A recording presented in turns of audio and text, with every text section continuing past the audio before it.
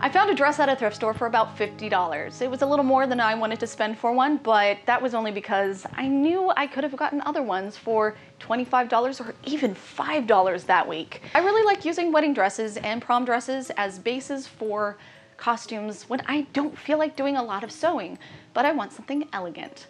Wedding dresses are wonderful because they are white and can be any color you want if you know how to dye them. The other reason why I sprung for this particular wedding dress was because it was silk, and I really like working with silk. Other element to this costume was a corset. Now, corsets are nigh impossible to find at thrift stores. I got a white one online, cheap as I can find, and it was satin. A little too shiny for the look that I wanted for this character. So I'm also going to show you how I roughed things up, gave it a little more texture, and was able to tie it into the overall look of the Banshee. All right, let's get to that tutorial. The train on the dress was really long, so I cut that off and used the excess material from that to create these really cool drapey things that came off of the shoulders. And I dyed those a different color to give it a little more depth. I really wanted to elongate the look of this character, so all that poofy stuff underneath needed to go. Today we are working with the iDye Naturals in 2 different colors. Gunmetal gray for the main part of the dress, and turquoise, though it's more like an icy blue in my opinion. I'm using that for the corset and the back drapey bits. I'm going to show you how to do an ombre dye technique. You will find the instructions on the inside of the dye packet, but I will also link the iDye instructions I found online. Usually with natural fabrics like cotton, rayon, or linen, you'll want to use salt to fix the dye. But silk is different and we need white vinegar. You're going to use 1/3 cup of white vinegar per packet of dye.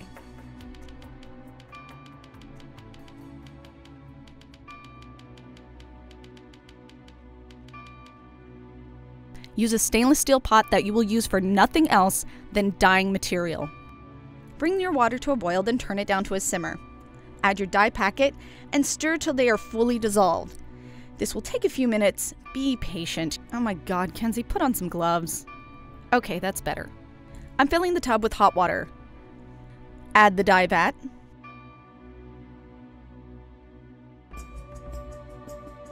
Wet your garment before putting it in and slowly lower it down into the dye.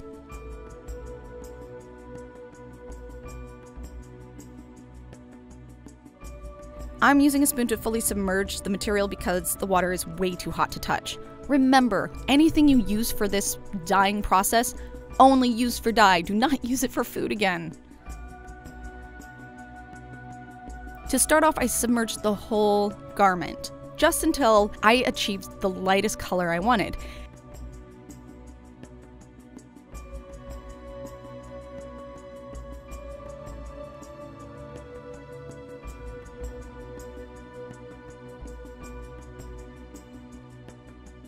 Then I pulled half of the garment out and let the bottom just sit for the rest of the 30 minutes that you need to set the dye to create that ombre color gradient.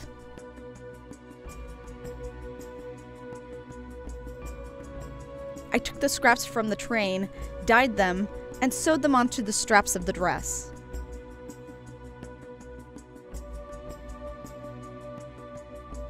I left the bottom tattered.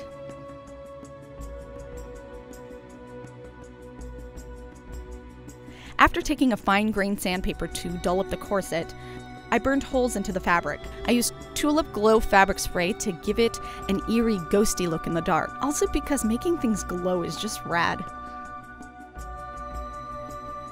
To make the holes pop more, I took a black Sharpie and colored in the burned edges of the holes. Well, I hope this video gives you more ideas on how to improve your costumes. If you have any questions on how to dye material or put some more depth and texture into your costumes, put those questions down in the comments and I will definitely try to get to them.